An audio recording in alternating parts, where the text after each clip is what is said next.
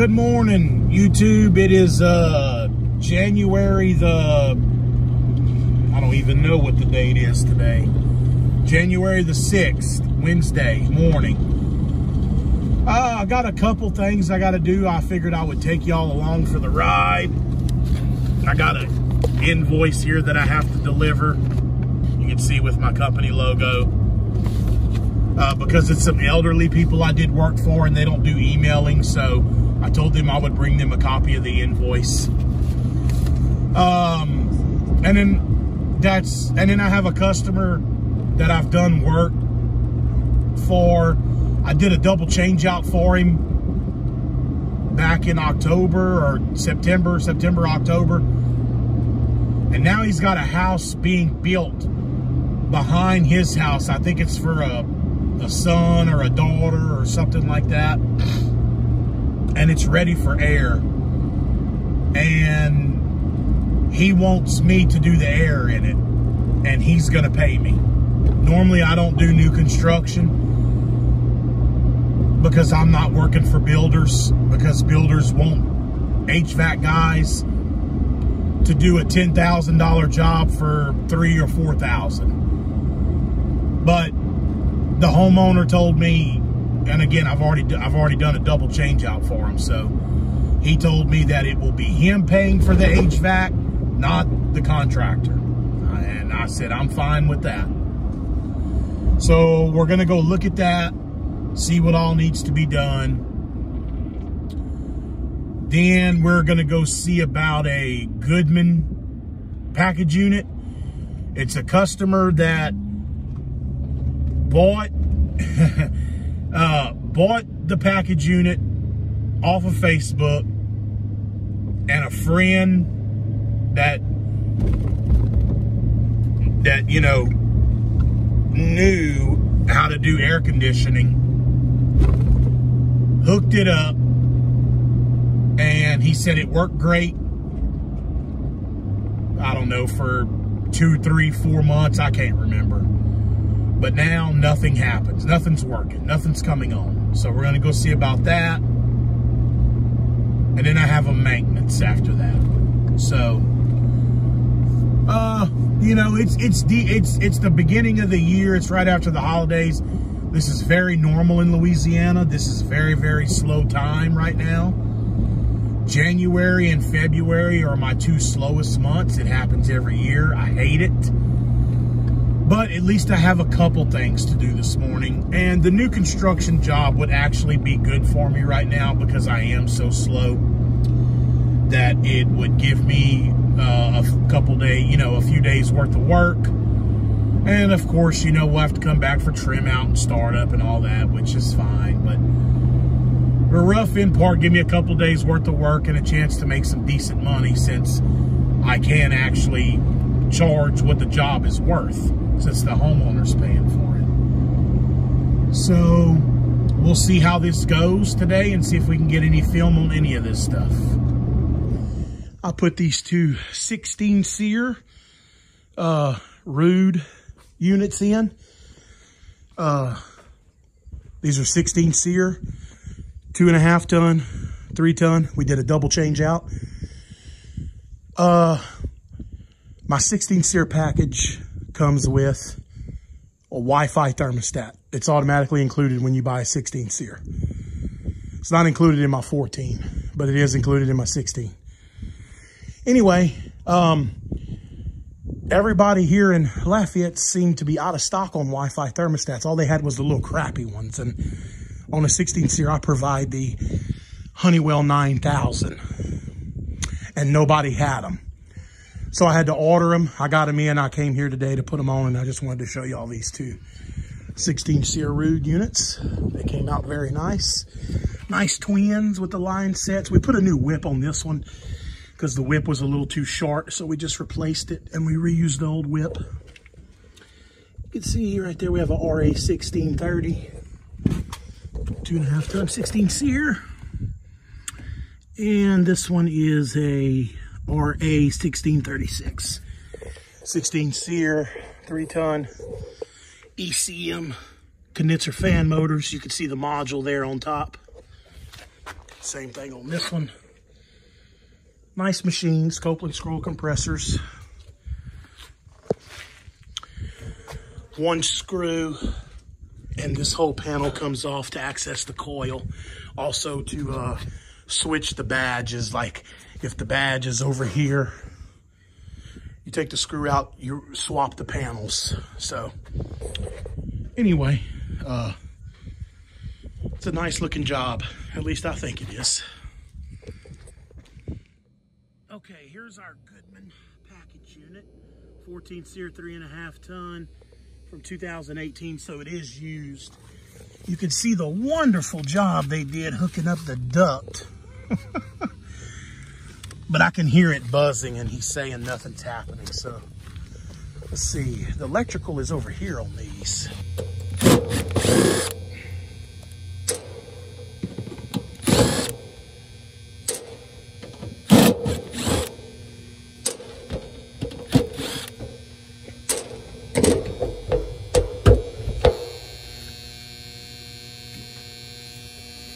Okay, so what we hear is the transformer buzzing.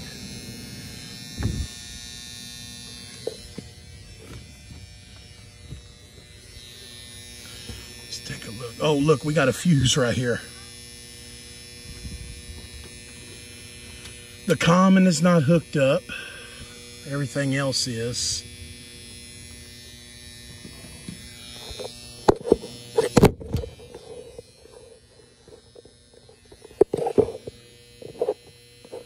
Let's see what's going on with this fuse here. Okay. So they are breaking the fuse off of the fuse is definitely blown. Let's get the common hooked up.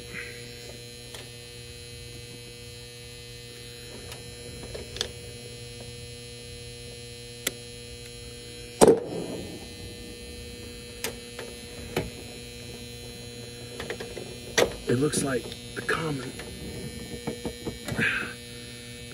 didn't have all the slack in it, and that's why they didn't hook it up. Oh, that's no good. I just pulled that off the contactor.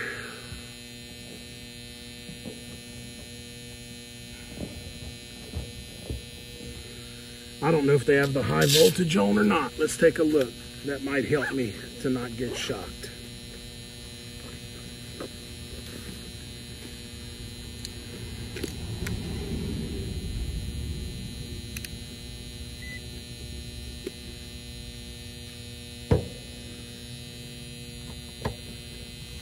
Okay, so it's definitely hot. See if I can get some slack out of this common wire. There we go. I'm guessing that's where that went to the contactor. I don't see anywhere else it would go.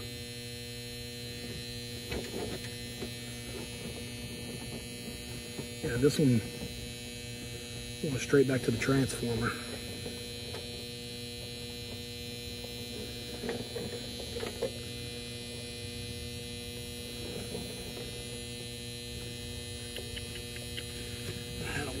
Down here somewhere.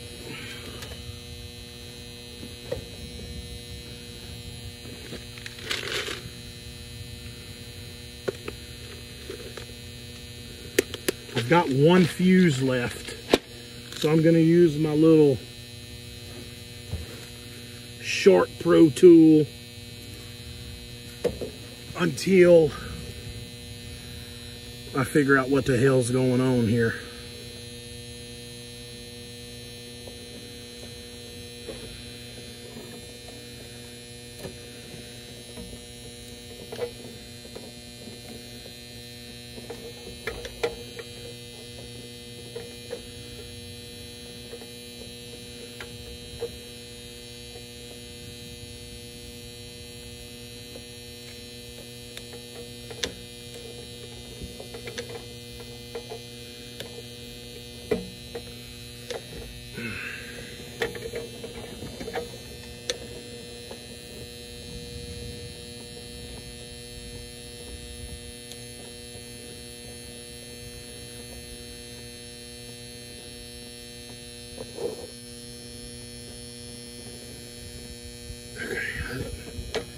It's not.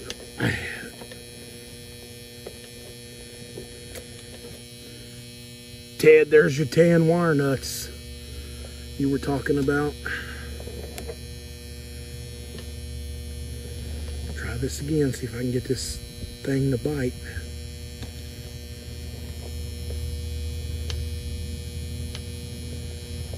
There we go. Now I got it to bite. All right, let's pull this makeshift fuse off. So they were trying so these didn't touch, but all they had to do was use some insulated stay-cons and they could have solved that problem. But, you know, that's why you call a professional to do it. All right. So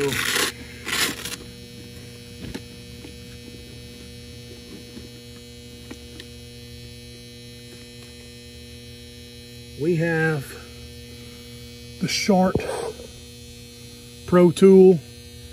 It lights up. You don't have to take it off. If you don't have one, I suggest you get one. It's much better than the little popper. Sometimes the little popper won't pop fast enough, and you could still fry your transformer, especially if you have the 5 amp. So we're not lit up at all right now. So what I want to do is jump some functions out. And the way we can do that is we can do that by just attaching right here to the red with the Sharp Pro Tool and then jumping out each function. A lot of these wires are pulled really tight from installation.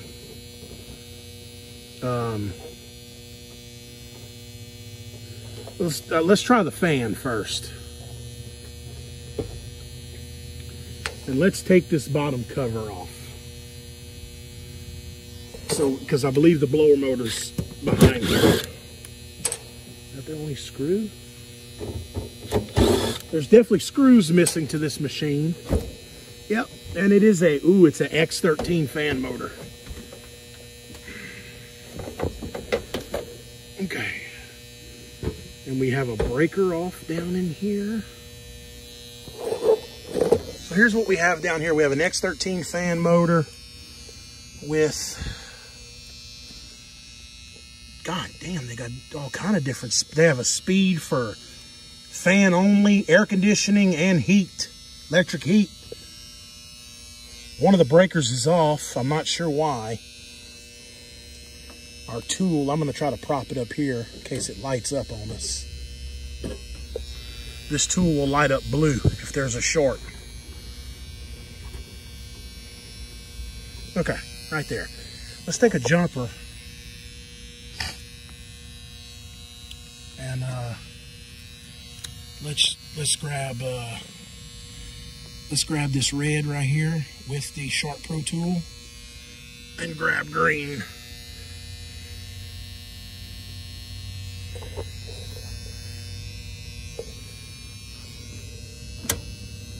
Nothing.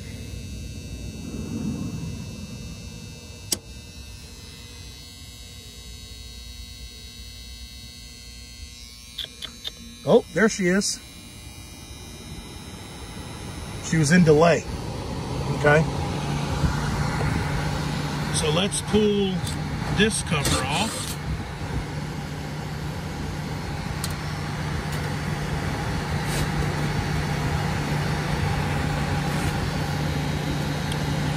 So they have a 15 kW heat strip in here, and they put jumpers.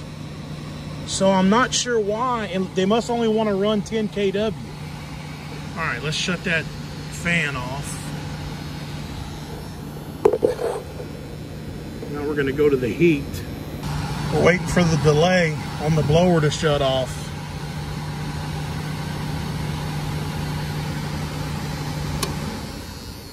Okay, that transformer sure is loud. All right, so now I'm gonna jump. I already have the red still hooked up. I'm gonna jump the heat out. Hopefully you guys can see. Okay, here we go. There's the heat.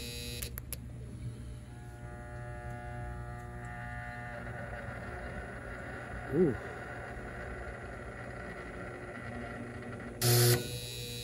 Yeah, that doesn't sound good at all when I do that. Something's wrong with one of them contactors or something.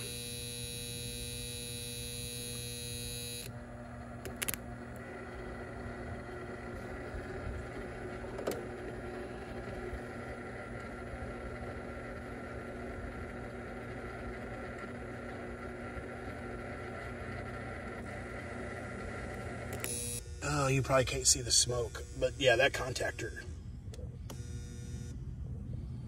Look at that.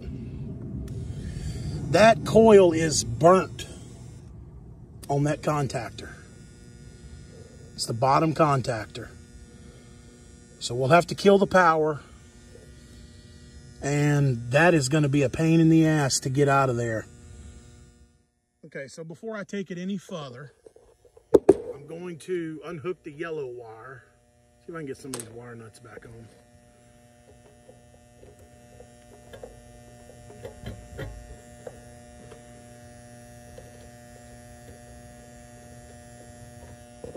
I'll get the yellow wire off, or I probably could just go straight to the damn contactor with it. Yeah, I can do that.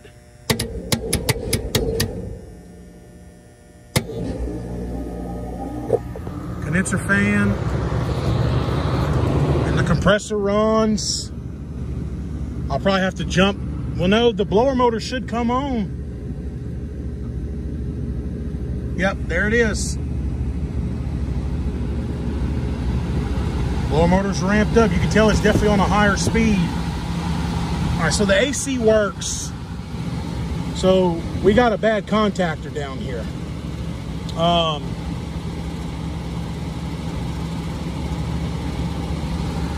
It looks like everything else is working okay.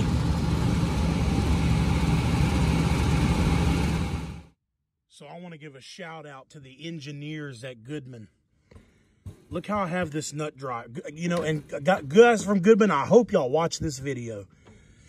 I had a screw there for the contactor, which was easy, no problem. But then y'all go and put one back here. Look at my nut driver. It is wedged against the cabinet, and I'm having to do like this with my thumb and my index finger. Just barely make some turns. I mean, come on, Goodman. Why not just put the other one up here? Because that's what I'm gonna do. I'm gonna put one here, and then I'm gonna drill the other one here. Thank goodness for Goodman. All right, guys, I got the new contactor in. Sorry, there was really no good way to get you guys propped up. But if you'll look here, and we'll show Goodman that it's not that hard. I put one screw here, and then the other screw up top here. Now, I can take a nut driver and get to that one and get to this one. Hell, I can even use a drill. Goodman, I can get to the top one with a drill and to the bottom one. I sure in the hell can't get back there with it. Come on, Goodman. I know y'all are Goodman, but y'all can do better than that. All right, so now we're going to turn the power back on and see if the heat works. All right, so we got the heat working. We got 44 amps. They're only using 10 kW. They're keeping this breaker off. That's all this breaker runs is that contactor right there. Both contactors are pulled in. Oh, it's this one that's buzzing. Okay, let me unhook it. Okay, I thought it was my new contactor, but it's not. It's that old one that's making that noise. So that contactor needs to be replaced too. And I'll make sure and tell him that.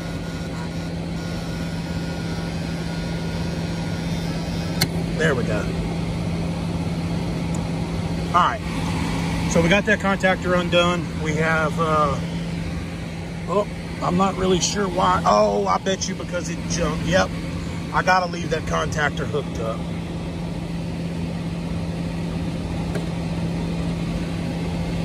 To jump to the other one. Maybe I can unhook that brown one in the back there, and that'll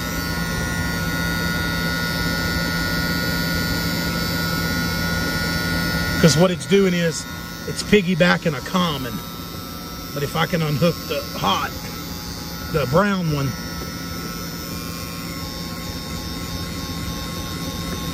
there we go. Now we still got our 10 kW. Try not to get shocked. And we have the top contactor shut off. And the wire, it'll probably handle it, but he needs a bigger breaker. But we do have his heat working. At least he's got 10 kW worth of heat. So I'm gonna button this thing up. I'm gonna put a fuse in it and see if he wants to go ahead and replace that contactor while we're here, or just let it ride with 10 kW. It's a 3.5 ton package unit. So we'll see how he wants to go with it.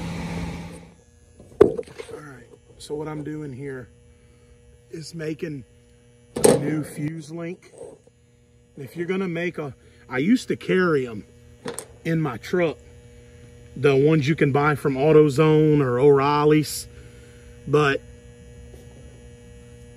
I mean, if you're gonna do it and you're gonna make one, there's nothing wrong with that, but you need to use insulated stay-cons. Don't use the bare ones. That's why they had duct tape on it, so that, because if you do that, it'll just short out. So if you use insulated stay-cons, and I'm down to one fuse, that's why I put my Short Pro tool on there. Let me roll this. There we go.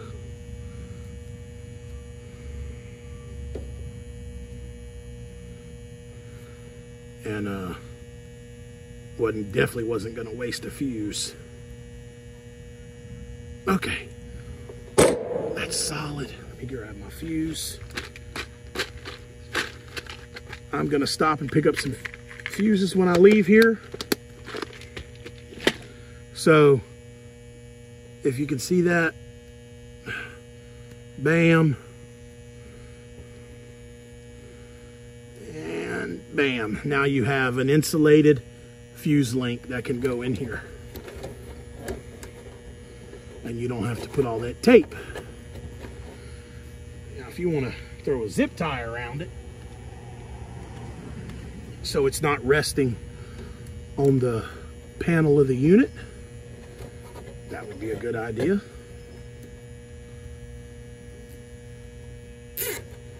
Get it up off the bottom of the unit. That looks good. I'm happy with that.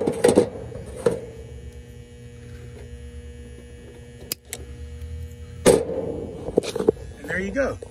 You got a nice fuse link off the ground, off the floor of the unit, whatever you want to call it. Tuck away that. Look, fuses, you can see it. It's right in your face, like it pops out at you. Hey, there's a fuse here. You know, you always want to know that there's a fuse, and you can see it. And it is a 5 amp. That's all I had left on me, so it'll have to do. All right, well, before I button this up, let me call the customer and tell him that this contactor is good. There's nothing wrong with it. It's just loud as hell. And that if he wants to use all 15 kW, the wire, yeah, it needs to be bigger. This is a number 8. It needs to be at least a number 6. I mean, it's not a far run, and we need to upgrade the breaker. So I'll give him a price on all that. But for right now, he's got 10 kW worth of heat.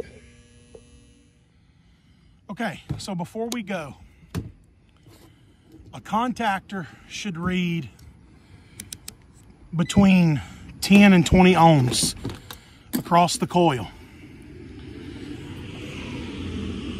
Anything more than 20 is bad. Anything less than 10 is bad. So if we go from here,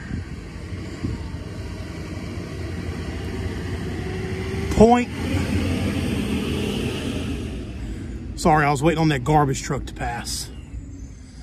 0.5. So that's definitely what blew our fuse. And we have solved that issue. I will give him a quote to change the breaker from a 50 to a 60 to run 10 kW worth of, or sorry, 15 kW worth of heat. And also to run new number 6 wire. And we will see what he wants to do.